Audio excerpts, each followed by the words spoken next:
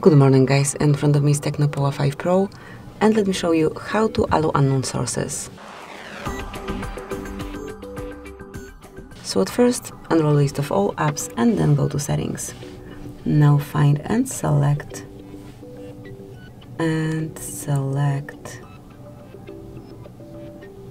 app management right here. Go to special app access and now find install unknown apps. It's actually at the top of the list, so you will not have any problem to locate it. Mark it, wait a couple of seconds, and now choose the app that you wish to give this permission to. Select allow from the source, and that's it. From now on, it will be possible. So this is it, so you can allow unknown sources smoothly and easily. Thank you for watching. Please subscribe our channel and leave the thumbs up.